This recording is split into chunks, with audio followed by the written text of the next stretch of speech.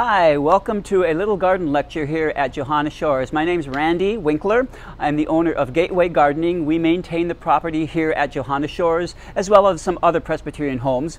Over here against the wall you'll see my crew. Starting on the left, that's Sam waving. There's Bunny, she's the most important member of the crew. Andy and his daughter Sydney. We also have William, who's not here today, but that's our crew. We maintain the property here at Johanna Shores. We also do Eagle Crest, we do Carondelet Village part of it, we do Maranatha, we also do Highland Chateau, which is not a Pres Homes, but it is another assisted living facility. But this is by far our largest and our favorite property. We shouldn't say that, but it is our favorite property to work at. So what I'm going to do today is I'm going to talk a little bit about the flowers that you see here on the table and some other stuff. Sometimes I'll have real flowers. Other times when it's a flower that's not in bloom, I'll have an artificial silk flower. I'll talk about the history and the symbolism and why these flowers are important. Then I'll talk a little bit about what we're doing to help with the habitat here for pollinators at Johanna Shores. Then we'll take a little stroll around the garden here and we'll go down by the chapel. So that's kind of the program for today. So first of all, I'm going to talk about medieval paintings and medieval art. Most people in medieval times were illiterate. They could not read or write. So artists used images in pictures to tell a story. Oftentimes they used animals. For instance, if you wanted to show that a person was loyal, you put a dog in the picture. If you wanted to show that somebody was of royal blood, you put a deer in the picture because all the deer belonged to the king. They were his property. But they also used flowers. And I'm going to talk about flowers in particular in a garden called a Mary Garden, which is a garden devoted to the Virgin Mary. So a medieval housewife would get a statue of the Virgin Mary and she'd get a bench and she'd find a place in her yard where she'd set it, and then she would surround herself with flowers associated with the Virgin Mary, and then during the course of the day she'd go out there with her Bible or her book of devotions and she'd spend time away from the drudgery of her life as a medieval housewife. One of the first flowers that they used to symbolize the Virgin Mary was this. This is an iris. This was called a sword flower in medieval times because the leaf of the iris reminded people of the shape of a sword. Now Mary had been told by Simeon, and a sword shall pierce your heart, referring to the fact that her son would die on the crucifix, but that also seeing her son on the crucifix would be a symbolic sword through her heart. So Simeon had said to Mary, and a sword shall pierce your heart. And because this looks like a sword, they decided they would have the iris be a symbolic flower for the Virgin Mary. Well, later artists thought the iris was really not an appropriate flower. It's an exotic flower. It wasn't native to Europe. It's from the Far East. It was a very expensive flower. And they thought that was not really an appropriate flower to be used for the Virgin Mary. So they said, why don't we look for average, ordinary field flowers, and we'll use them to represent the Virgin Mary. The first flower they chose was a simple daisy. Because of its whiteness, it was a symbol of purity and virgin birth. So they chose a daisy. They also had Mary surrounded by a small gold flower like this. This flower in medieval times was known as Mary's gold, and we have just shortened it to marigold. So this is a marigold. This is actually an African marigold because it's so large, but this name Mary's gold was shortened into our flower marigold. Some of the other flowers that they associated with the Virgin Mary was when it was said that the Virgin Mary was found out she was pregnant and she was going to visit her cousin Elizabeth, wherever she stepped, columbines sprang up, and they're called Our Lady's footsteps. When she was at the crucifixion, when her tears fell on the ground, lilies of the valley came up, and they're called Our Lady's tears. Another flower that is associated with the Virgin Mary is a lily, mainly because it's said that the angel Gabriel, when he did the Annunciation and told Mary that she was going to have a baby, he traditionally had a white lily in his hand. And last of all, we have roses. Mary is considered the Queen of Heaven, the rose is considered the Queen of Flowers, so you'd have also roses in this garden. So a medieval housewife would get a statue of the Virgin Mary and find a place in her yard where she would plant these flowers that all were symbolic of the Virgin Mary. And this is called a Mary garden. So a medieval housewife would find a place in her yard where she'd set a statue of the Virgin Mary, find a place to sit there, and then she would surround herself with all these flowers associated with the Virgin Mary. But flowers did not just have religious symbolism, they had symbolism for other things. This is an hydrangea.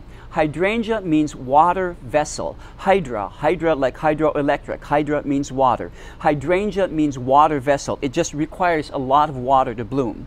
Hydrangeas are symbolic of a strong, powerful emotion. It can be either good or bad, but it's just a strong, powerful emotion. We have several types of hydrangeas on campus. This is an Annabelle hydrangea. We also have a form of hydrangea called Endless Summer, which if you affect the soil effectively, it will turn blue. Well, this campus is watered by a sprinkler system. I cannot control the pH across the campus, so we just let the plant go as it is. So sometimes you'll see it has blue flowers, sometimes it has pink flowers, sometimes it have a flower half pink and half blue. This is hydrangeas. This is nicotiana, or tobacco plant. Nicotiana or tobacco plant. And yes, it does have nicotine in it. It is related to the plant that forms the tobacco. So yes, this has nicotine in it, but this is a smoke-free campus, so we don't want to see you out there chewing on my nicotiana tobacco plants. That's nicotiana. This is a daylily, and we've got many, many varieties of daylilies on campus here, and I'll show you later in the tour patches of daylilies. This is sometimes called the 3 today, yesterday, tomorrow. This was yesterday's blossom, this is today's blossom, and this is tomorrow's blossom. So it's your past, your present, and your future. Past, yesterday's blossom, today's blossom, and the future blossom. Yesterday, today, tomorrow. It's called a daylily because the blossom just lasts one day. Over here now, this is celosia, sometimes called fiery head. A relative of this plant is a very important food crop in Africa. It's very much like spinach. It can be eaten raw or it can be eaten cooked. Celosia, a very important food crop. In Uganda, the translation for the name of this plant into English is make husband fat and happy. Make husband fat and happy plant. Celosia, an important food crop in Africa. This is a geranium, and if you see in the pots here, over here we have some white geraniums. You'll see geraniums in these pots here. Another name for geranium is cranesbill, because after the blossom fades away, it has this, which is the seed packet, and it looks like the head of a crane with a little bill. So it's called a cranesbill or geranium. Gerania is the Latin word for crane, so that's what it gets its name from. This is a dahlia. Here on campus, we have miniature dahlias, and we also have, in a few weeks, we're going to have giant dahlias. Dahlias are named after Anders Dahl, who is a very famous Swedish botanist. So dahlias after Anders Dahl. They say the roots of the miniature ones like this aren't able to be saved. We do save them and try and put them in the ground next year. Some of them come back, not all of them do, but these are our dahlias. This is a snapdragon. A snapdragon is a symbol of deceitfulness, because if you open the jaw of the flower, it will snap back on you. It's like the little mouth snapping back on you. It's a symbol of deceitfulness. Snapdragon, snapping back on you. Snap. This is a zinnia. And although it's a beautiful flower, it has kind of a melancholy meaning. Zinnias mean you're missing somebody that you haven't seen for a while. Maybe it's a relative you haven't seen, an old friend, maybe it's a spouse that you haven't seen for a while. So even though it's such a pretty flower, it has kind of this sad, melancholy meaning. And the opposite of zinnia is here, the petunia. Petunias are the happiest flowers in the garden. They literally mean, we're so happy you are here. We're so happy you are here. So we plant lots of petunias around the gardens because we want everyone to know we're so happy you are here visiting our gardens. It makes us feel so good to see residents and staff and family members come walking around the gardens. It just really makes all of our work feel like we're really having a wonderful time. So we're so happy you are here.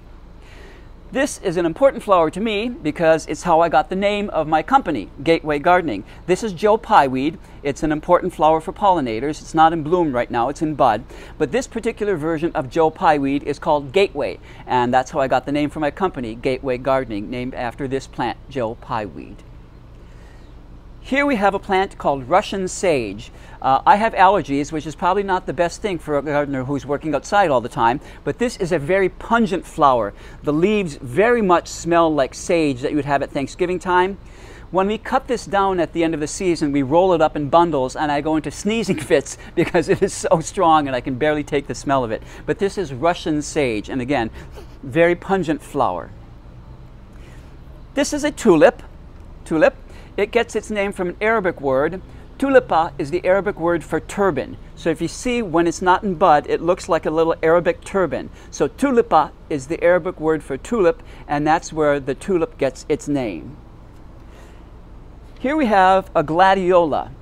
The gladiola gets its name from the gladiators. If you look at this leaf reminded people of the gladius. The gladius is the little kind of killing sword that the gladiator used to kill his opponent. And they said this reminded them of a gladius.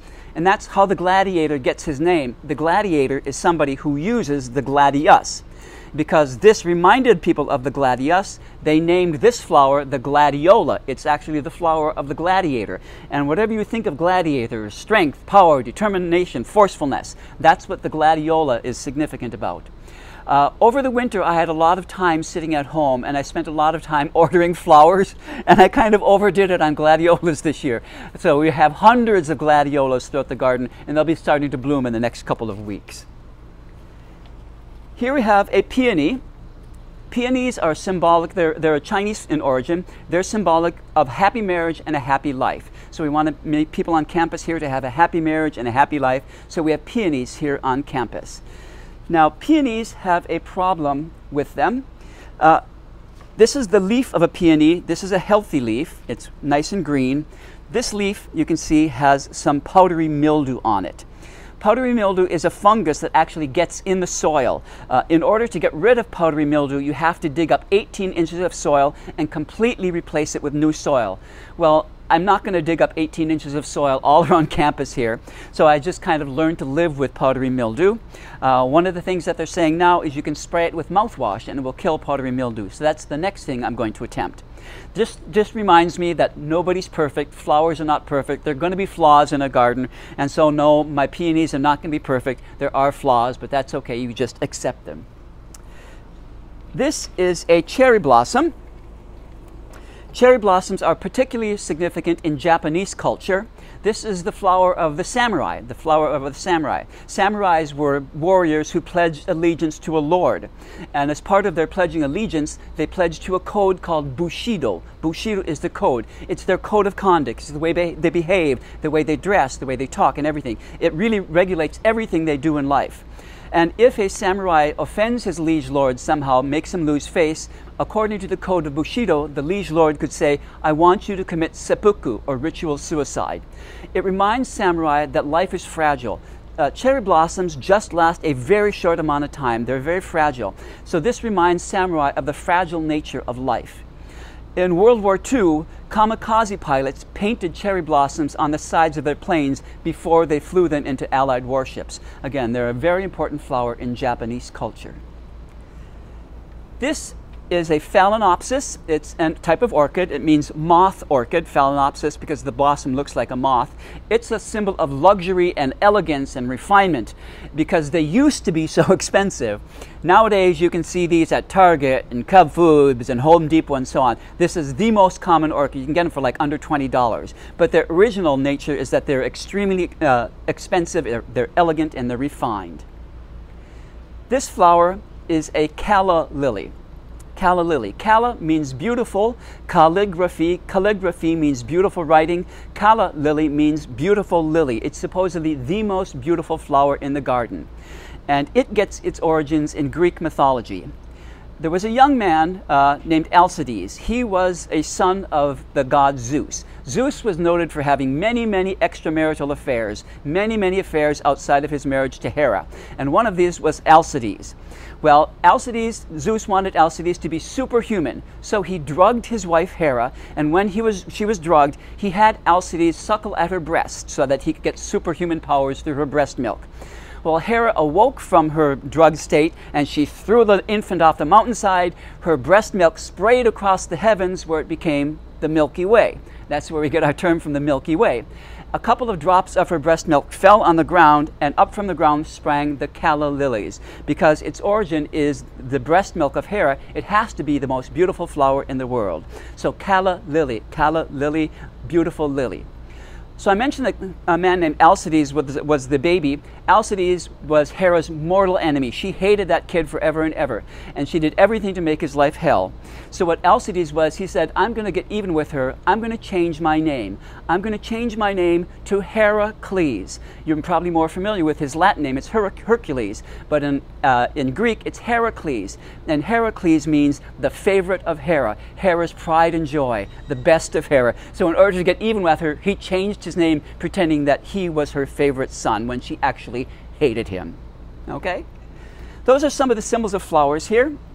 I'm going to talk now about the rest of the flowers here. One of the things we do here on campus is try to promote the pollinators here on campus.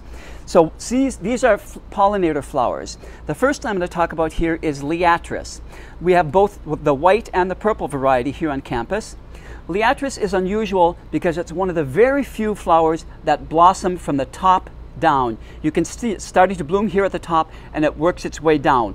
Most plants start blooming at the bottom and work their way up. Liatris start from the top and work their way down. We let Liatris go to seed. We don't let many plants go to seed, but we do let these go to seed because in the fall it's an important food for songbirds like sparrows and finches and wrens. So we let those go to seed. We also have here on campus milkweed, and we have 3 different varieties of milkweed. This is the common milkweed. It has kind of just a not very descript kind of off-white flower. This is swamp milkweed. It has a pinkish flower. And then here we have butterfly weed, which has an orange flower. So these are the 3 types of milkweed we have in campus. Milkweed, as you may know, is the food source for monarch butterflies. The caterpillars eat the leaves of these milkweeds. So we have these many places on campus, here in the gardens and down by the pond. Johanna Shores here is a member of something called Monarch Watch. Here's our certificate of appreciation. In order to be a member of Monarch Watch, you have to do 3 things. You have to give places where they can nest. So we have places on campus and bushes and trees. We also can do little things like monarch butterfly houses. You have to agree to plant milkweed on campus. And you also have to agree to plant fall pollinator or fall nectar flowers. I'll be getting to those in a second. If you do that, you register your company or your plot of land, and it becomes a part of Monarch Watch. And this says, Monarch Way Station provide milkweed, nectar plants, and shelter for monarchs throughout their annual cycle of reproduction and migration. In appreciation for their efforts, on behalf of Monarch Watch, awards this certificate Johanna Shores Presbyterian Homes. So we are a member of Monarch Watch because we do those 3 things. I was talking about pollinator flowers. Here's one of them, blue vervain. Here's another one, coneflowers. And also we have zinnias that I showed earlier. Zinnias are also pollinator flowers, as well as this. This is a black-eyed or brown-eyed Susan. These are all plants that bloom late summer or fall, and they provide nectar for the butterflies. So monarch butterflies winter over in Mexico, and a monarch butterfly flies all the way from Canada to Mexico, flies about 50 miles every day. So it needs food all along that way from Canada all the way down to Mexico. And with habitat being destroyed and people, deforestation and so on, there are fewer and fewer areas where monarchs can get food. So part of Monarch Watch thing is that we want to have food sources for the monarch butterflies all the way from Canada down to Mexico. Now when they return in the spring, a monarch flies, lays its eggs somewhere along the way. That egg hatches, another monarch butterflies further along, and there's a series of monarchs to get to Canada. But in the fall, that one monarch butterfly flies all the way from Canada all the way down to Mexico, a couple thousand miles, 50 miles a day. Other things we do here on campus is we support mason bees. This is a mason bee house. You can see it's got these little, tiny little bamboo things. Mason bees are a solitary bee. There are over 400 varieties of bees here in Minnesota.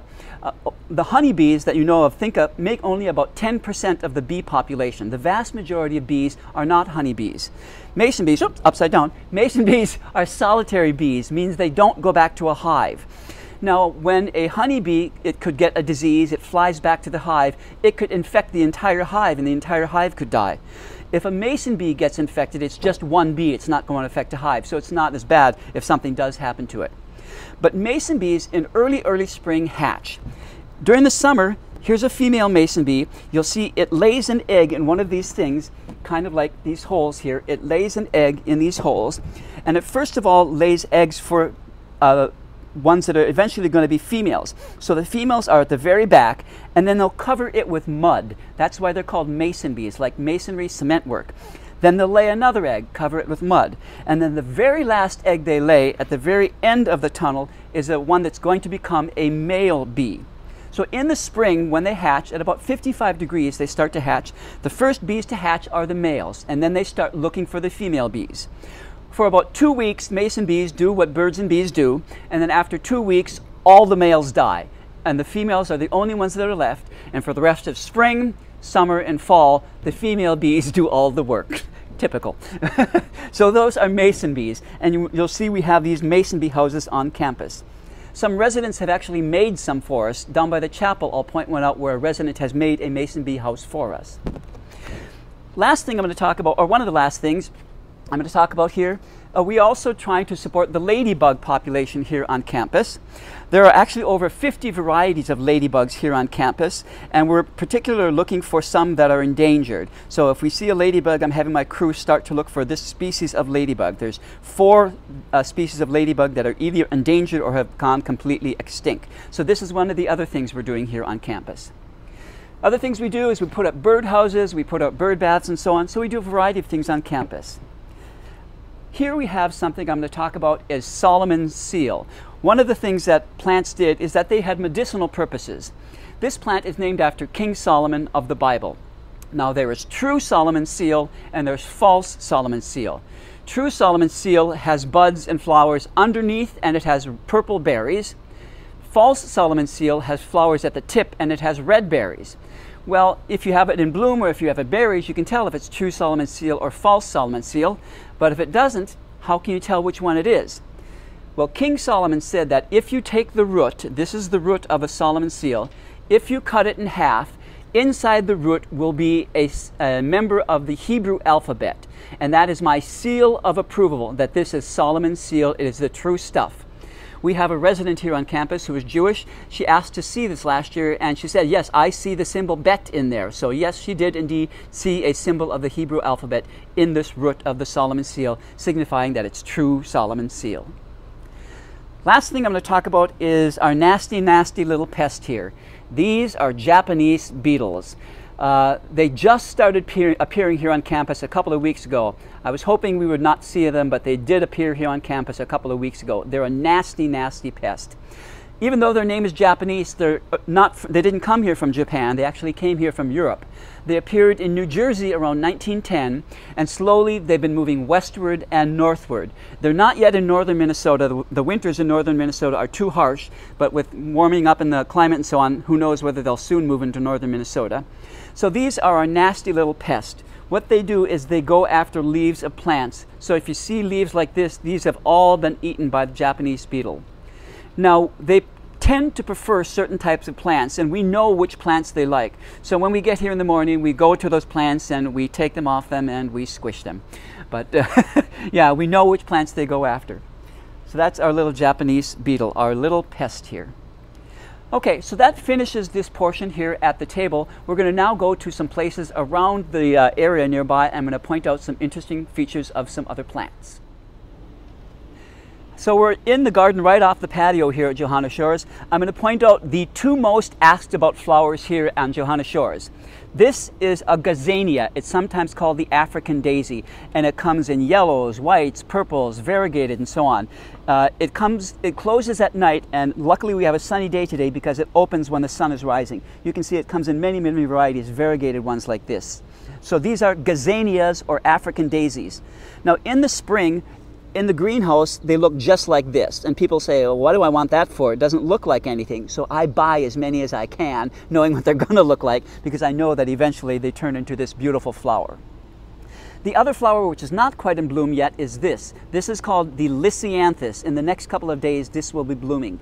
Lisianthus means locked or dropped jaw. And I think the reason it gets that is when it comes into bloom, you'll see it and you'll kind of go, oh, because it is such a beautiful flower. It's also called the poor man's rose. It is oftentimes used in wedding bouquets because it looks very much like a rose in wedding bouquets. So this is Lisianthus and this is Gazania, the two most asked about flowers in the garden.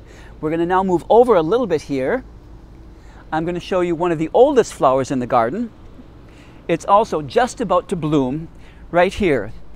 This is called Datura. Datura, it actually has its origin in Egypt. In Egyptian times, the ancient pharaohs would have their doctors grow this plant. It has kind of like a bell-shaped flower. And then they would take the seeds from this flower and they would grind it up, and then they would put it in a drink, and it becomes an almost undetectable poison. So when the pharaoh wanted to poison his enemies, he would have his physicians grow the deadly Datura. That's what it was called, the deadly Datura. These have just seeded themselves. We didn't plant these. They just grew from seeds from last year. In fact, a lot of the flowers in this garden over here seeded themselves. We didn't plant very many of these flowers. They just all seeded themselves. This is our bulb garden. During the course of the summer here, you're going to see many plants growing from bulbs. Right now we have this plant blooming. This is called Hymenocallis, which means beautiful membrane. Hymenocallis, or spider lily. Beautiful membrane refers to these membranes surrounding the flower, which reminded people of spiders' legs, so that's why it's called a spider lily. Hymenocallis, or spider lily.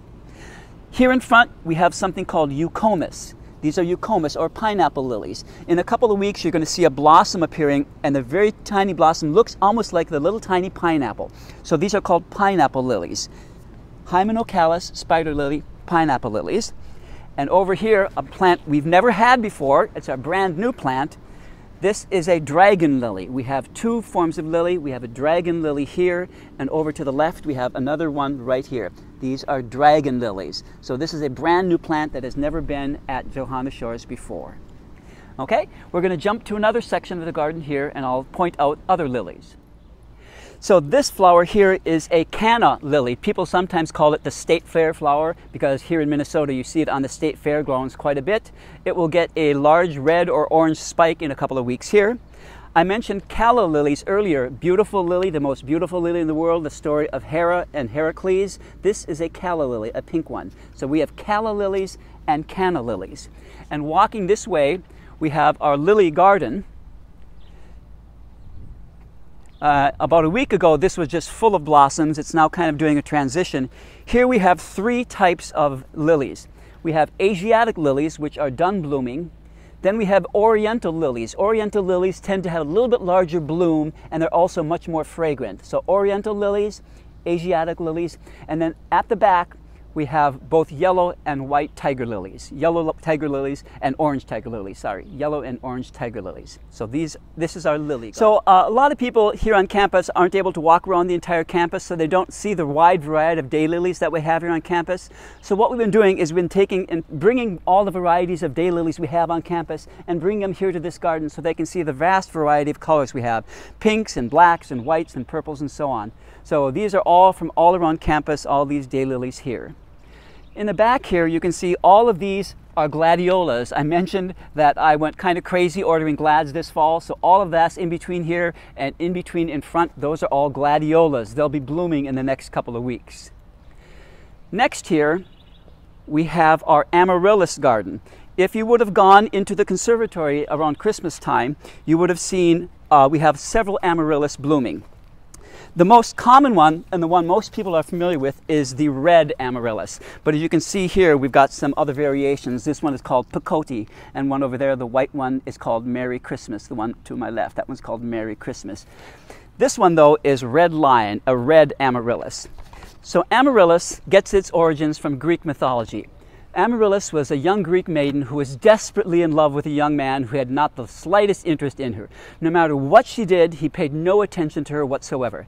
Well, getting desperate, one day Amaryllis went to visit the man she was in love with. She knocked on the door, and when he opened the door, she took out a golden arrow and stabbed herself in the heart. Blood fell out on the ground it landed, and when the blood landed, this blood-red Amaryllis appeared. Well, the boy felt terrible, and he was so impressed by her devotion to him that he begged and pleaded with the gods to bring her back to life.